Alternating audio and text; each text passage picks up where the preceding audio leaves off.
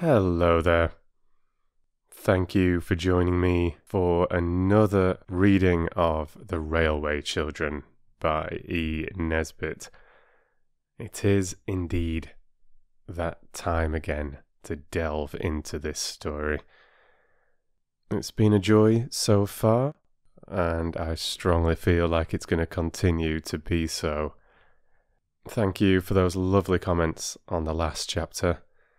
People enjoying the birthday party, enjoying the little bit of singing, and finding my reading the story to be very relaxing. Quite a few of you left a little bit of feedback in terms of when you like to listen to my audiobooks, and it seems with The Railway Children, it is a popular one for getting settled on a night, as well as when doing chores and other bits and pieces, but that seems to be a consistent message, that you find this one to be particularly relaxing and calming on the mind, which is just lovely. It really is a pleasure for me to be part of a very important part of the day, really, when we're trying to get settled for bed and relax at the end of whether it's been a long, difficult day or an anxious one or a pleasant one. It really does warm my heart. I'll get started now, and of course, I really hope you enjoy it. Chapter 5. Prisoners and Captives.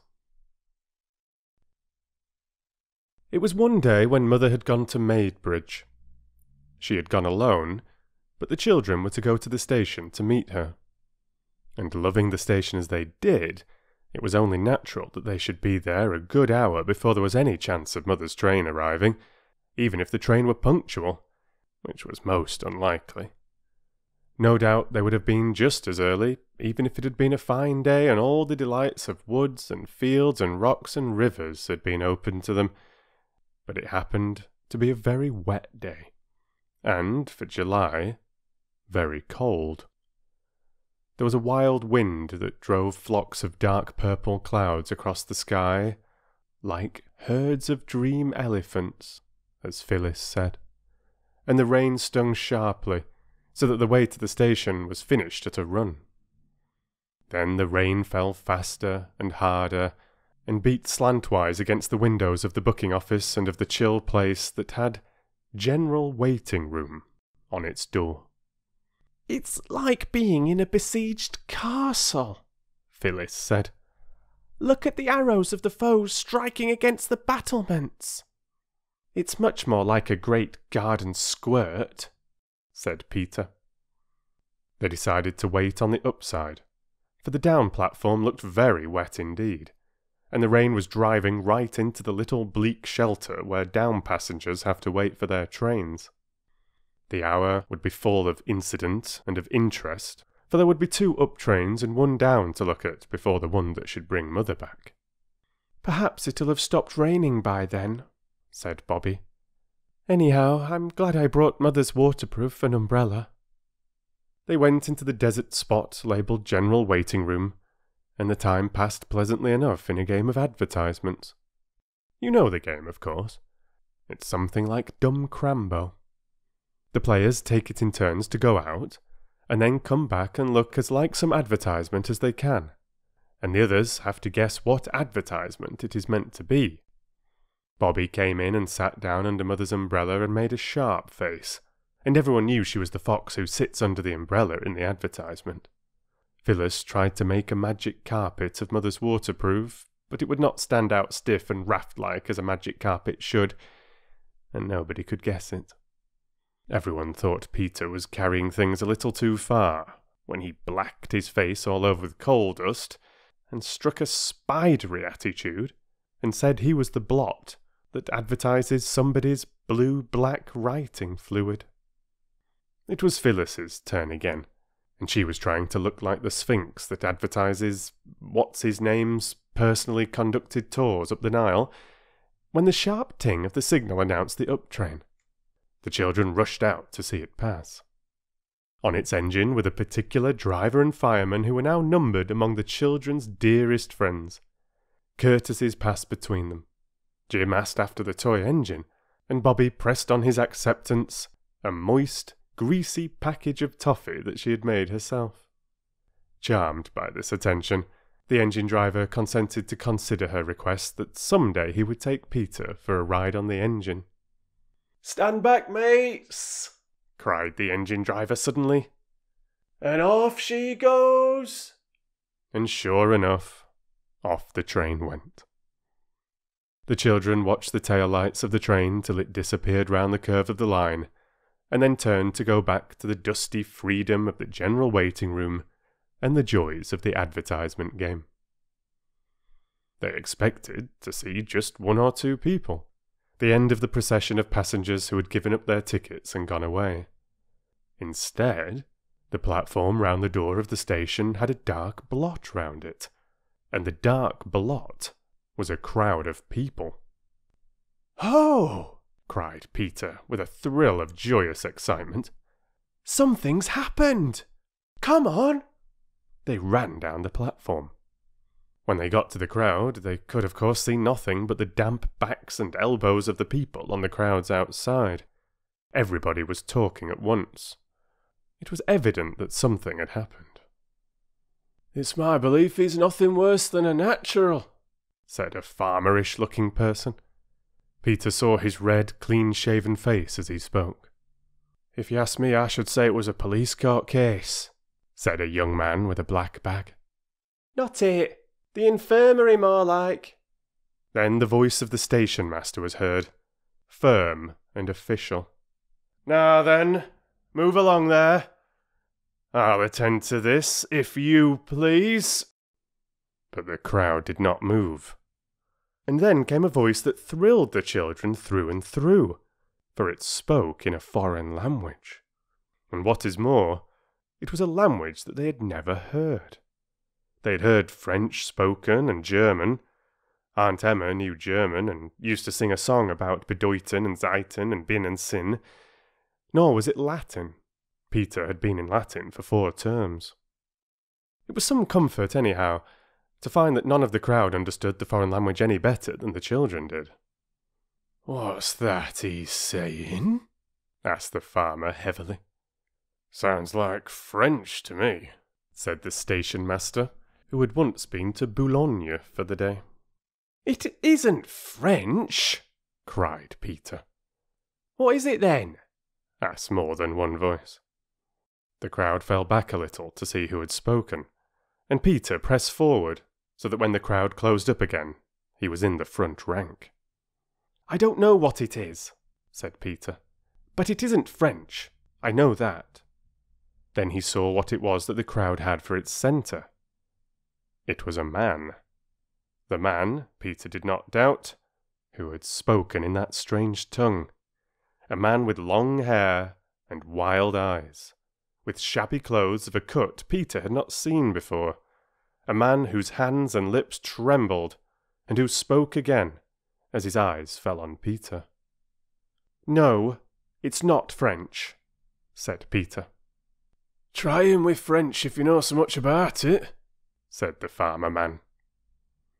"Parlez-vous français?"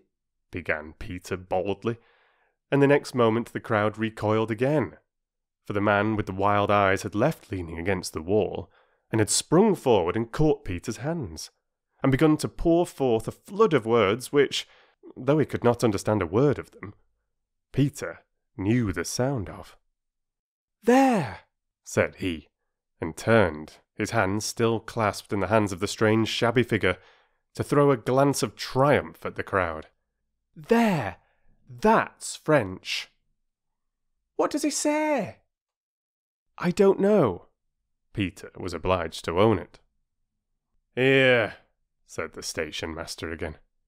"You move on if you please. I'll deal with this case." A few of the more timid, or less inquisitive travellers moved slowly and reluctantly away, and Phyllis and Bobby got near to Peter. All 3 had been taught French at school. How deeply they now wished that they had learned it. Peter shook his head at the stranger, but he also shook his hands as warmly and looked at him as kindly as he could. A person in the crowd, after some hesitation, said suddenly, "No comprene," and then, blushing deeply, backed out of the press and went away. "Take him into your room," whispered Bobby to the station master. "Mother can talk French. She'll be here by the next train from Maidbridge." The station master took the arm of the stranger. Suddenly, but not unkindly, but the man wrenched his arm away and cowered back, coughing and trembling, and trying to push the station master away. "Oh, don't," said Bobby. "Don't you see how frightened he is? He thinks you're going to shut him up. I know he does. Look at his eyes." "They're like a fox's eyes when the beast's in a trap," said the farmer. "Oh, let me try," Bobby went on. "I do really know one or two French words if I could only think of them." Sometimes, in moments of great need, we can do wonderful things. Things that in ordinary life we could hardly even dream of doing. Bobby had never been anywhere near the top of her French class, but she must have learned something without knowing it. For now, looking at those wild, hunted eyes, she actually remembered, and what is more, spoke some French words. She said, "Vous attendrez? Ma mère parle français.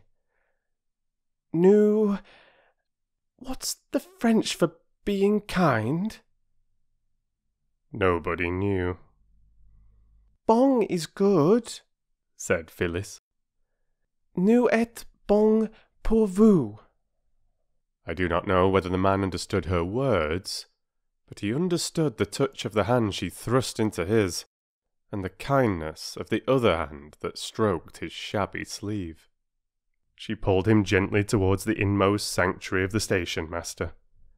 The other children followed, and the station master shut the door in the face of the crowd, which stood a little while in the booking office, talking and looking at the fast-closed yellow door, and then, by ones and twos, went its way, grumbling.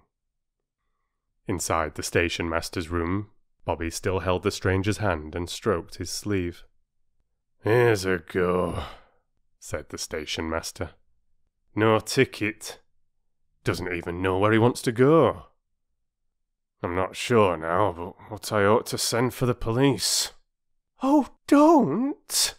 all the children pleaded at once, and suddenly Bobby got between the others and the stranger, for she had seen that he was crying.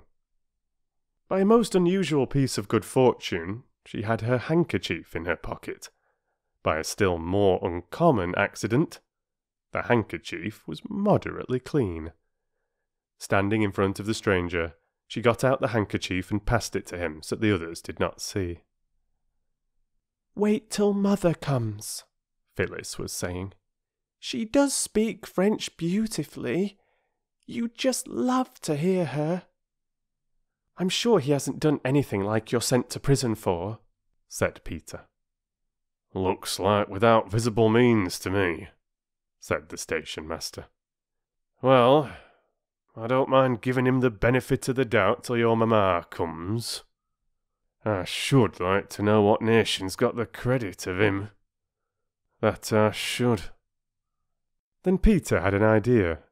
He pulled an envelope out of his pocket and showed that it was half full of foreign stamps. "Look here," he said. "Let's show him these." Bobby looked and saw that the stranger had dried his eyes with her handkerchief, so she said, "All right." They showed him an Italian stamp and pointed from him to it and back again, and made signs of questions with their eyebrows. He shook his head. Then they showed him a Norwegian stamp, the common blue kind it was, and again he signed no. Then they showed him a Spanish one, and at that he took the envelope from Peter's hand and searched among the stamps with a hand that trembled. The hand that he reached out at last, with a gesture as of one answering a question, contained a Russian stamp. "He's Russian!" cried Peter. "Or else he's like the man who was. In Kipling, you know." The train from Maidbridge was signalled. "I'll stay with him till you bring Mother in," said Bobby. "You're not afraid, missy?" "Oh, no," said Bobby, looking at the stranger as she might have looked at a strange dog of doubtful temper. "You wouldn't hurt me, would you?" She smiled at him, and he smiled back, a queer, crooked smile. And then he coughed again, and the heavy rattling swish of the incoming train swept past, and the station master and Peter and Phyllis went out to meet it. Bobby was still holding the stranger's hand when they came back with Mother. The Russian rose and bowed very ceremoniously.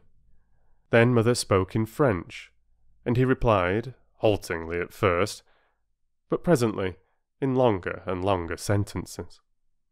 The children, watching his face and Mother's, knew that he was telling her things that made her angry and pitying, and sorry and indignant all at once.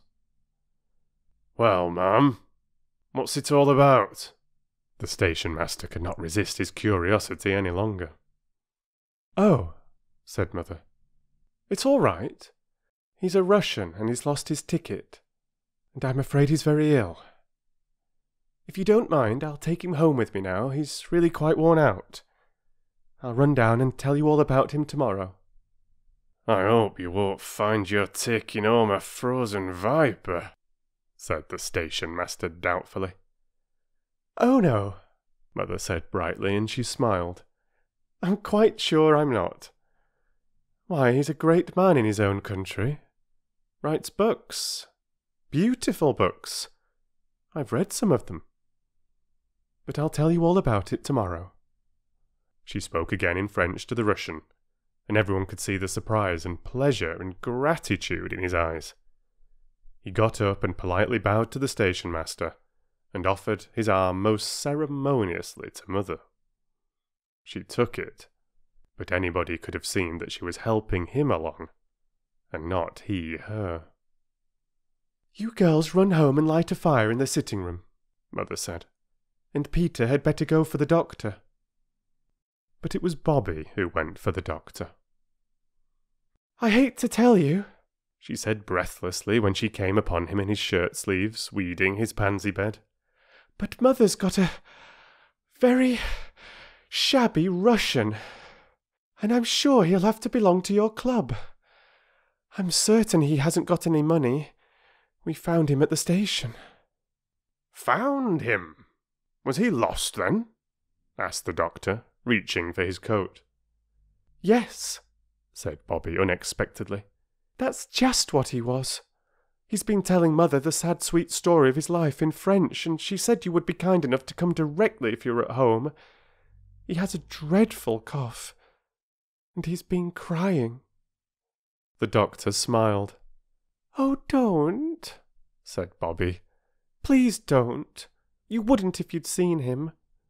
I never saw a man cry before. You don't know what it's like." Dr. Forrest wished then that he hadn't smiled.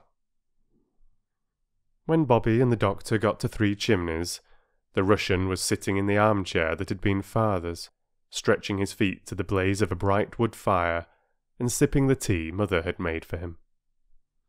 "The man seems worn out, mind and body," was what the doctor said. "The cough's bad, but there's nothing that can't be cured.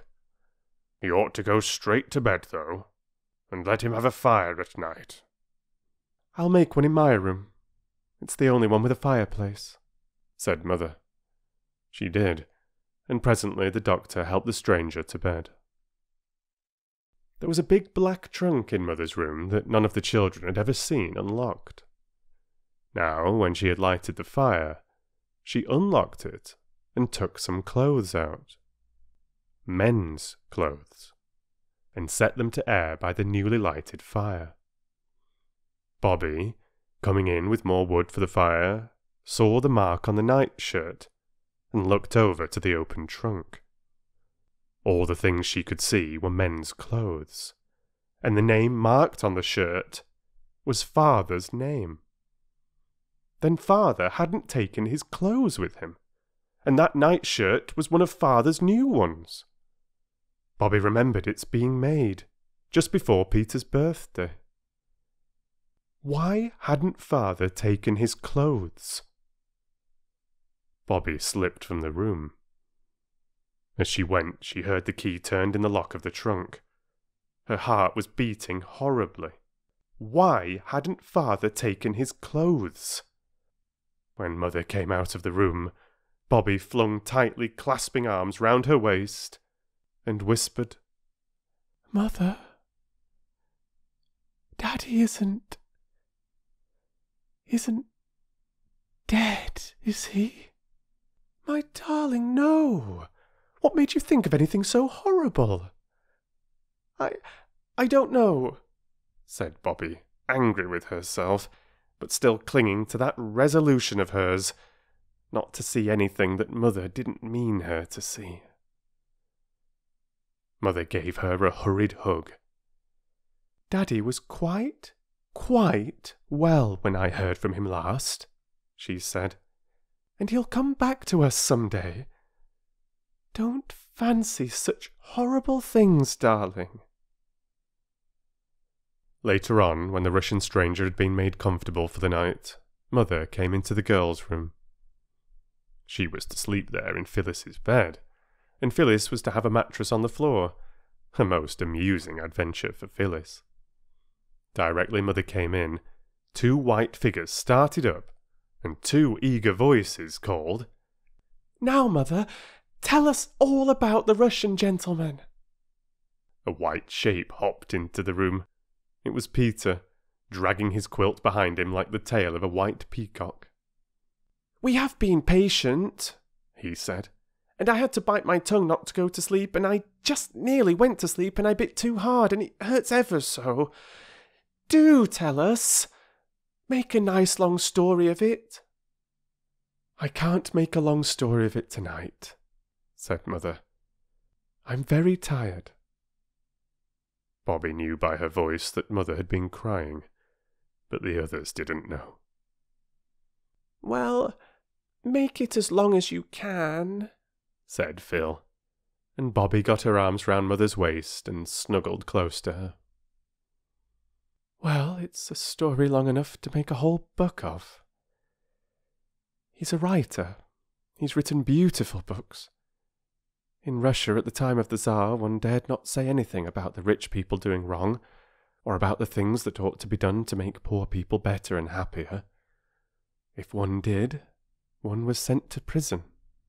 "But they can't," said Peter. "People only go to prison when they've done wrong." "Or when the judges think they've done wrong," said Mother. "Yes, that's so in England, but in Russia it was different. And he wrote a beautiful book about poor people and how to help them. I've read it. There's nothing in it but goodness and kindness. And they sent him to prison for it. He was 3 years in a horrible dungeon, with hardly any light, and all damp and dreadful. In prison all alone for 3 years. Mother's voice trembled a little, and stopped suddenly. "But, Mother," said Peter, "that can't be true now. It sounds like something out of a history book. The Inquisition or something." "It was true," said Mother. "It's all horribly true." "Well, then they took him out and sent him to Siberia, a convict chained to other convicts, wicked men who'd done all sorts of crimes. A long chain of them. And they walked and walked and walked for days and weeks till he thought they'd never stop walking. And overseers went behind them with whips. Yes, whips. To beat them if they got tired. And some of them went lame and some fell down, and when they couldn't get up and go on, they beat them and then left them to die. Oh, it's all too terrible. And at last he got to the mines, and he was condemned to stay there for life. for life, just for writing a good, noble, splendid book. How did he get away? When the war came, some of the Russian prisoners were allowed to volunteer as soldiers, and he volunteered. But he deserted at the first chance he got, and... But that's very cowardly, isn't it? Said Peter. To desert, especially when it's war. Do you think he owed anything to a country that had done that to him? If he did, he owed more to his wife and children. He didn't know what had become of them. Oh! Cried Bobby. He had them to think about and be miserable about too, then, all the time he was in prison? Yes, he had them to think about and be miserable about all the time he was in prison. For anything he knew, they might have been sent to prison too. They did those things in Russia. But while he was in the mines, some friends managed to get a message to him that his wife and children had escaped and come to England. So when he deserted, he came here to look for them. Had he got their address? Said practical Peter. No, just England. He was going to London, and he thought he had to change at our station, and then he found he'd lost his ticket and his purse. Oh, do you think he'll find them? I mean his wife and children, not the ticket and things. I hope so. Oh, I hope and pray that he'll find his wife and children again. Even Phyllis now perceived that Mother's voice was very unsteady. Why, Mother, she said, how very sorry you seem to be for him. Mother didn't answer for a minute. Then she just said, yes. And then she seemed to be thinking. The children were quiet. Presently she said, Dears, when you say your prayers, I think you might ask God to show his pity upon all prisoners and captives. To show his pity, Bobby repeated slowly, upon all prisoners and captives. Is that right, Mother? Yes, said Mother. Upon all prisoners and captives.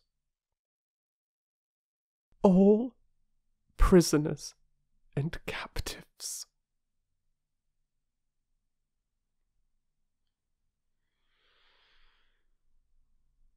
Oh, an emotional end to the chapter.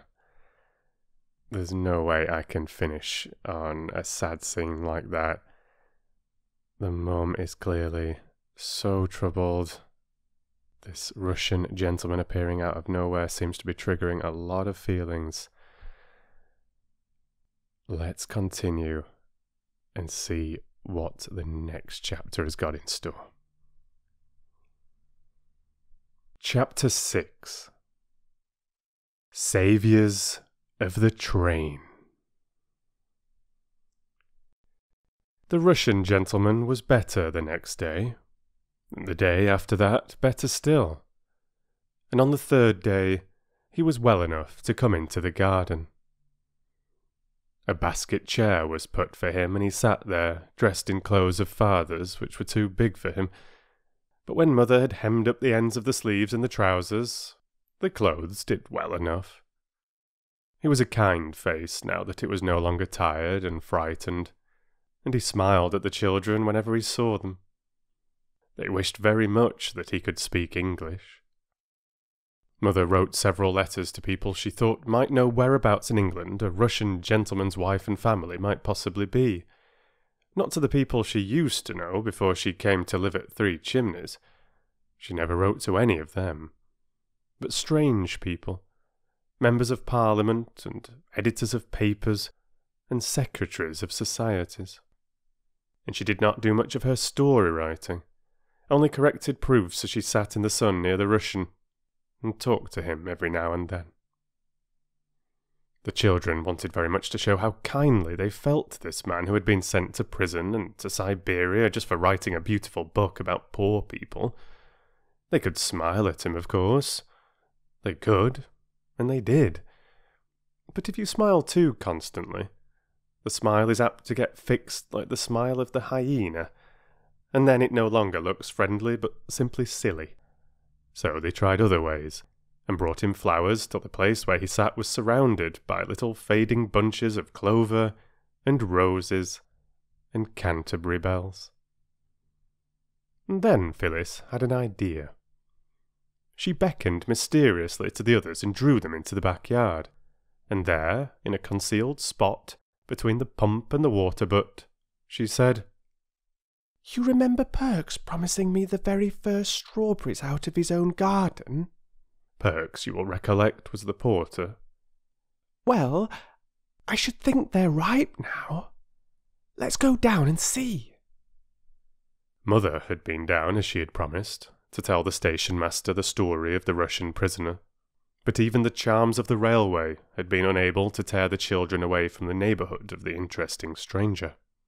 So they had not been to the station for 3 days. They went now, and to their surprise and distress, were very coldly received by Perks. "Highly honoured, I'm sure," he said, when they peeped in at the door of the porter's room, and he went on reading his newspaper.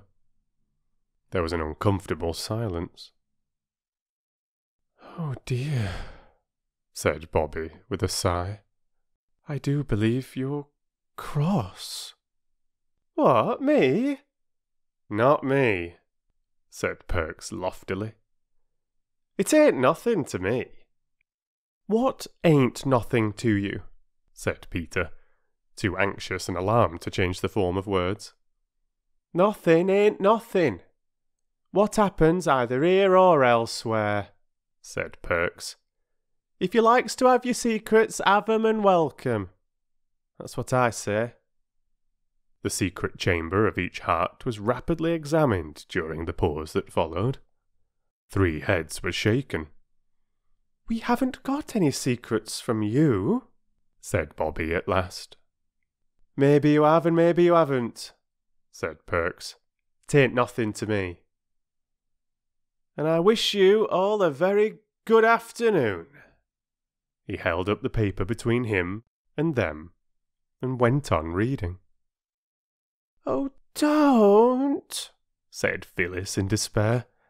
"This is truly dreadful. Whatever it is, do tell us. We didn't mean to do whatever it was." No answer. The paper was refolded, and Perks began on another column. "Look here," said Peter suddenly. "It's not fair. Even people who do crimes aren't punished without being told what it's for, as once they were in Russia." "I don't know nothing about Russia." "Oh, yes, you do. When Mother came down on purpose to tell you and Mr. Gills all about our Russian." "Can't you fancy it?" said Perks indignantly. "Don't you see him asking of me to step into his room and take a chair, and listen to what her ladyship has to say?" "Do you mean to say you've not heard?" "Not so much as a breath. I did go so far as to put a question, and he shuts me up like a rat trap. 'Affairs of state, Perks,' says he. Huh, but I did think one of you would have nipped down to tell me. Your ear's sharp enough when you want to get anything out of old Perks." Phyllis flushed purple as she thought of the strawberries. "Information about locomotives, or signals, or the likes," said Perks. "We didn't know you didn't know. We thought Mother had told you. We wanted to tell you, only we thought it would be stale news." The 3 spoke all at once. Perks said it was all very well, and still held up the paper. Then Phyllis suddenly snatched it away and threw her arms round his neck. "Oh, let's kiss and be friends," she said. "We'll say we're sorry first, if you like, but we didn't really know that you didn't know."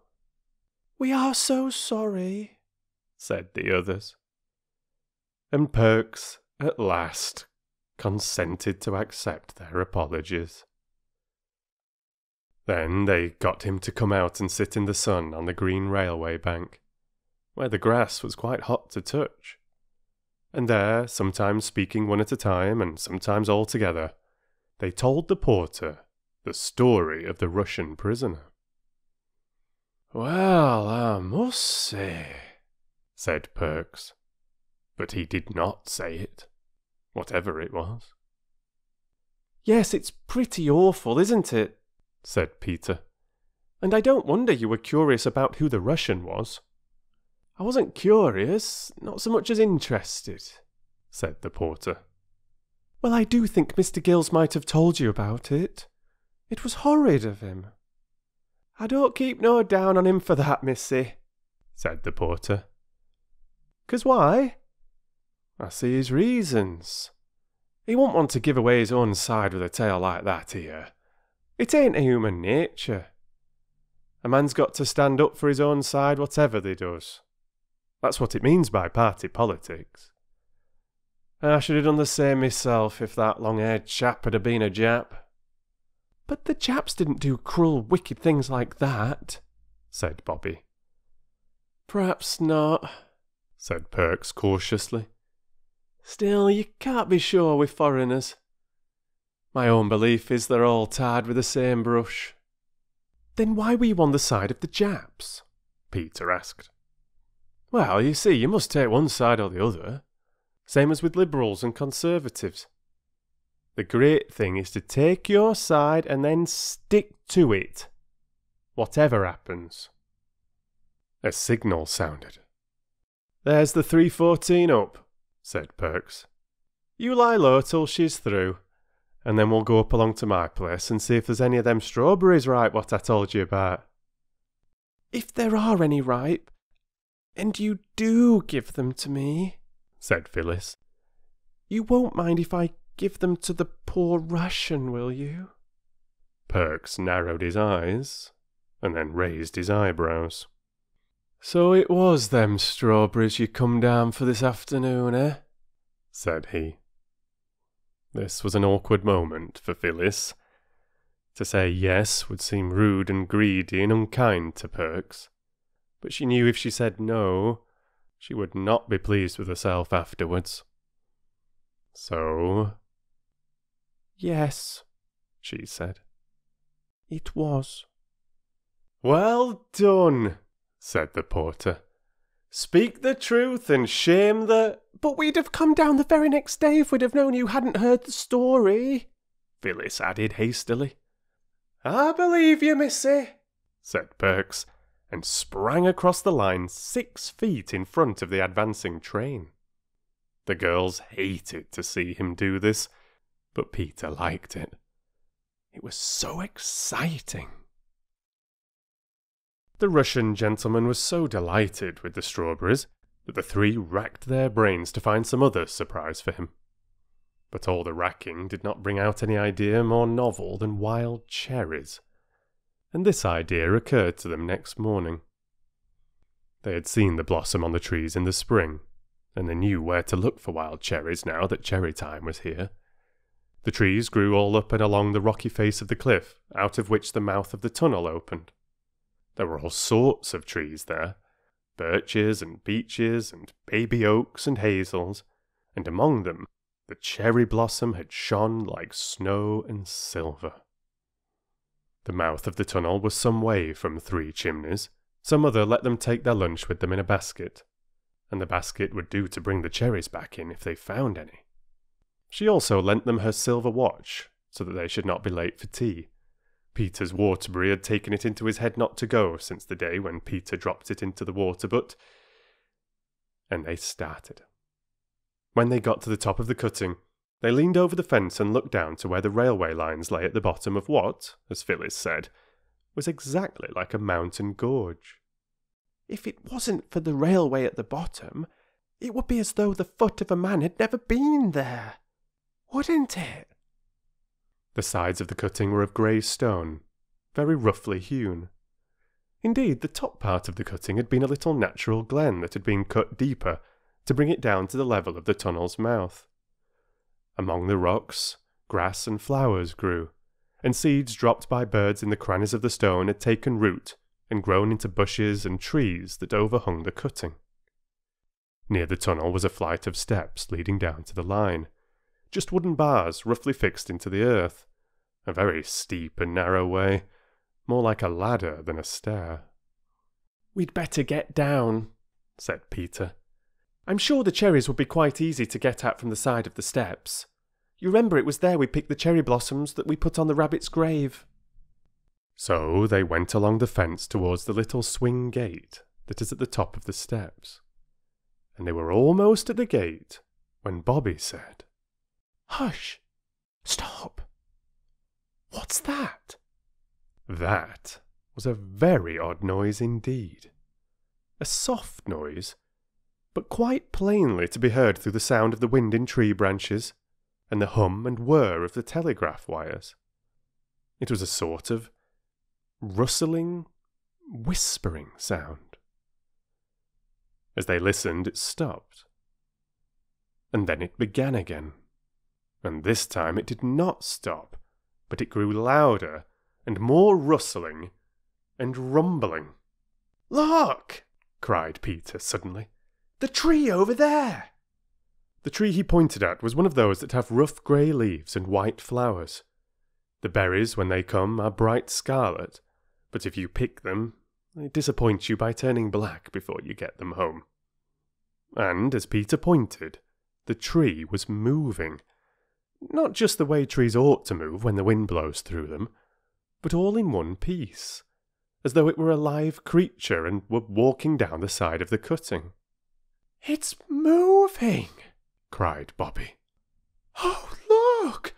And so are the others! It's like the woods in Macbeth." "It's magic," said Phyllis breathlessly. "I always knew this railway was enchanted." It really did seem a little like magic, for all the trees for about 20 yards of the opposite bank seemed to be slowly walking down towards the railway line, the tree with the grey leaves bringing up the rear like some old shepherd driving a flock of green sheep. "What is it? Oh, what is it?" said Phyllis. "It's much too magic for me. I don't like it. Let's go home."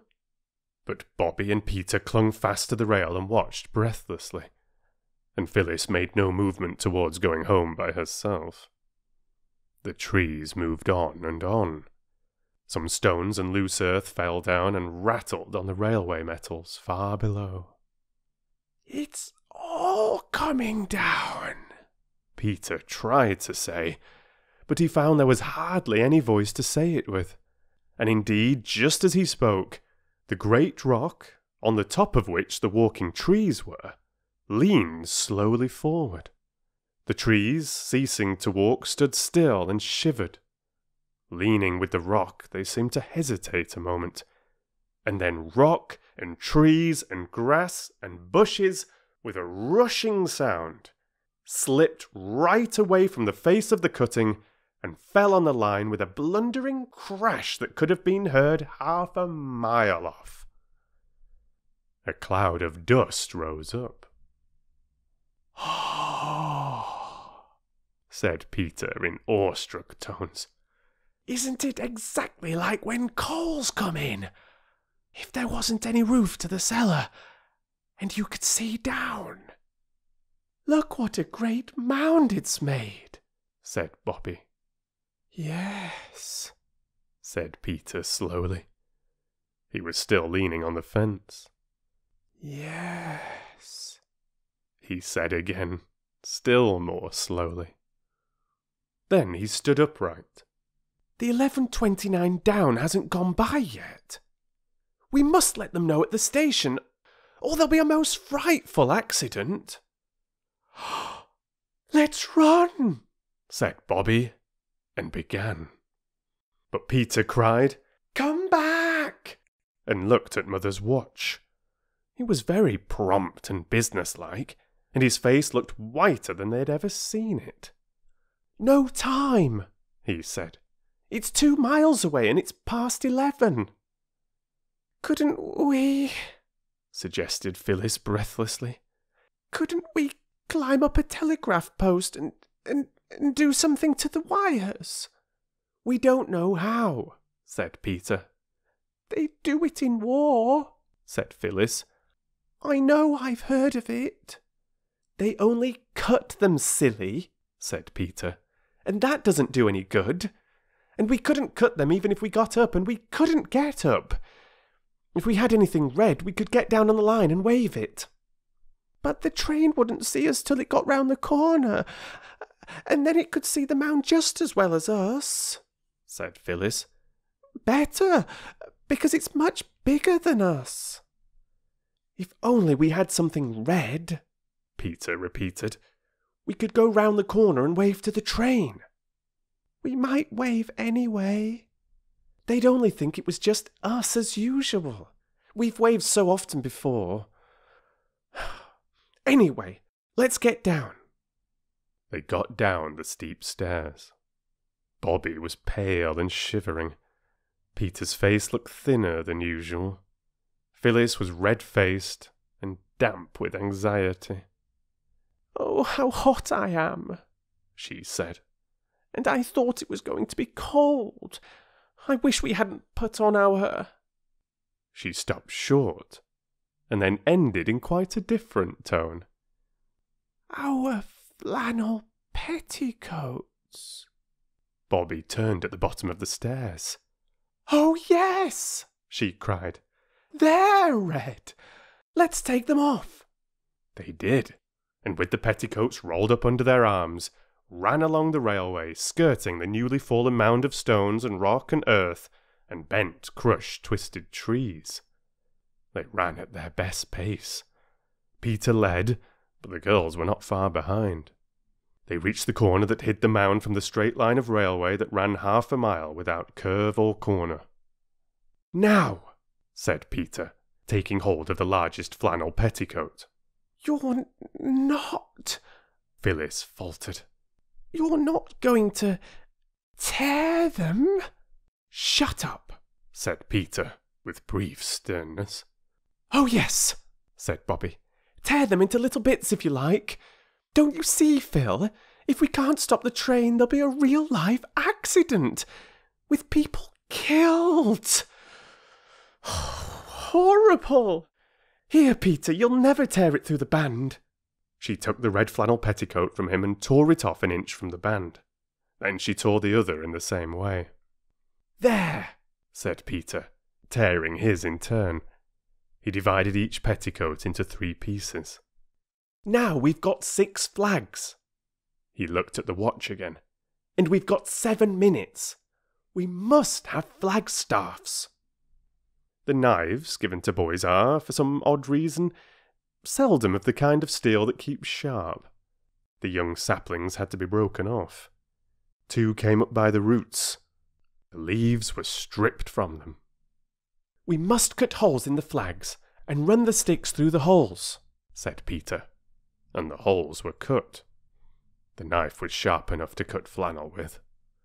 2 of the flags were set up in heaps of loose stones between the sleepers of the down line. Then Phyllis and Roberta took each flag and stood ready to wave it as soon as the train came in sight. "I shall have the other 2 myself," said Peter, "because it was my idea to wave something red." "They're our petticoats, though," Phyllis was beginning, but Bobby interrupted. "Oh, what does it matter who waves what if we can only save the train?" Perhaps Peter had not rightly calculated the number of minutes it would take the 11:29 to get from the station to the place where they were, or perhaps the train was late. Anyway, it seemed a very long time that they waited. Phyllis grew impatient. "I expect the watch is wrong and the train's gone by," said she.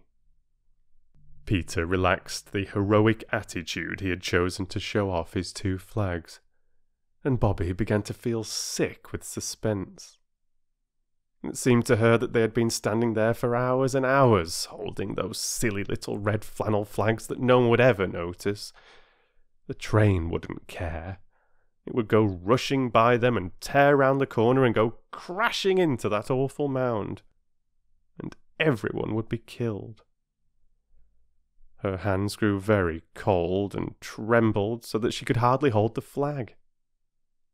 And then came the distant rumble and hum of the metals, and a puff of white steam showed far away along the stretch of line. "Stand firm," said Peter, "and wave like mad. When it gets to that big furze bush, step back, but go on waving. Don't stand on the line, Bobby." The train came rattling along very, very fast. "They don't see us! They won't see us! It's all no good!" cried Bobby. The two little flags on the line swayed as the nearing train shook and loosened the heaps of loose stones that held them up. One of them slowly leaned over and fell on the line. Bobby jumped forward and caught it up and waved it. Her hands did not tremble now. It seemed that the train came on as fast as ever. It was very near now. "Keep off the line, you silly cuckoo!" said Peter fiercely. "It's no good," Bobby said again. "Stand back!" cried Peter suddenly, and he dragged Phyllis back by the arm. But Bobby cried, "Not yet, not yet!" and waved her two flags right over the line. The front of the engine looked black and enormous. Its voice was loud and harsh. "Oh, stop, stop, stop!" cried Bobby. No one heard her. At least Peter and Phyllis didn't, for the oncoming rush of the train covered the sound of her voice with a mountain of sound. But afterwards, she used to wonder whether the engine itself had not heard her. It seemed almost as though it had. For it slackened swiftly, slackened and stopped, not 20 yards from the place where Bobby's two flags waved over the line. She saw the great black engine stop dead, but somehow she could not stop waving the flags. And when the driver and the fireman had got off the engine and Peter and Phyllis had gone to meet them and pour out their excited tale of the awful mound just round the corner, Bobby still waved the flags, but more and more feebly and jerkily. When the others turned towards her, she was lying across the line, with her hands flung forward and still gripping the sticks of the little red flannel flags. The engine driver picked her up, carried her to the train, and laid her on the cushions of a first-class carriage. "Gone right off in a faint," he said. "Poor little woman. And no wonder. I'll just have a look at this here mind of yours, and then we'll run you back to the station and get her seen to." It was horrible to see Bobby lying so white and quiet, with her lips blue and parted. "I believe that's what people look like when they're dead," whispered Phyllis. "Don't," said Peter sharply. They sat by Bobby on the blue cushions, and the train ran back. Before it reached their station, Bobby had sighed and opened her eyes, and rolled herself over and begun to cry. This cheered the others wonderfully. They had seen her cry before, but they had never seen her faint, nor anyone else for the matter of that. They had not known what to do when she was fainting, but now she was only crying, they could thump her on the back and tell her not to, just as they always did. And presently, when she stopped crying, they were able to laugh at her for being such a coward as to faint. When the station was reached, the three were the heroes of an agitated meeting on the platform. The praises they got for their prompt action, their common sense, their ingenuity, were enough to have turned anybody's head. Phyllis enjoyed herself thoroughly. She had never been a real heroine before, and the feeling was delicious. Peter's ears got very red, yet he too enjoyed himself. Only Bobby wished they all wouldn't. She wanted to get away. "You'll hear from the company about this, I expect," said the station master. Bobby wished she might never hear of it again. She pulled at Peter's jacket. "Oh, come away, come away. I want to go home," she said. So they went. And as they went, station master and porter and guards and driver and fireman and passengers sent up a cheer. "Oh, listen!" cried Phyllis. "That's for us!" "Yes," said Peter. "I say, I am glad I thought about something red and waving it. How lucky we did put on our red flannel petticoats," said Phyllis. Bobby said nothing. She was thinking of the horrible mound and the trustful train rushing towards it. "And it was us that saved them," said Peter. "How dreadful if they had all been killed," said Phyllis. "Wouldn't it, Bobby?" "We never got any cherries after all," said Bobby. The others thought her rather heartless.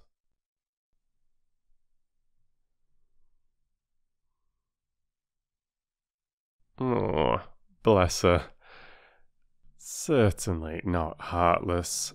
Probably more a combination of embarrassment and shock being felt here by our brave Bobby.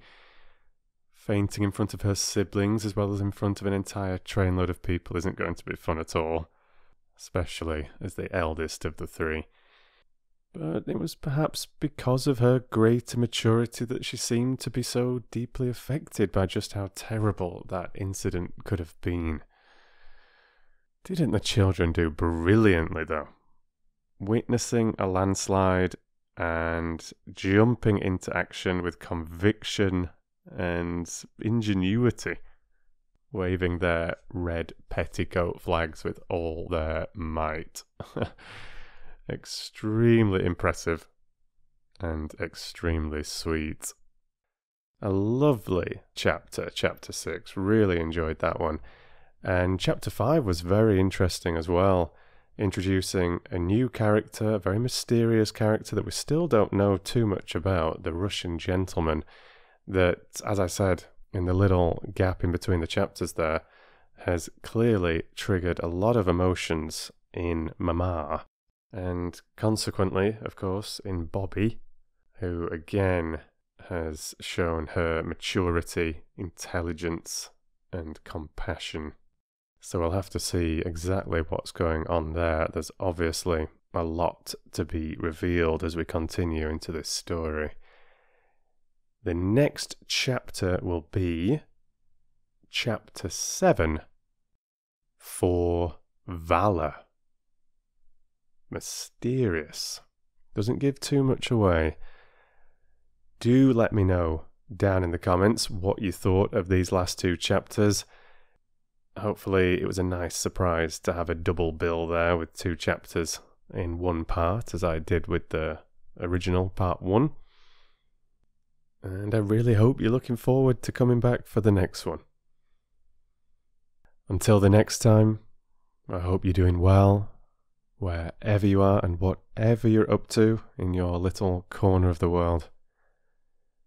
And rest assured that I'll be back very soon with some more of this beautiful little story. Read to you soon.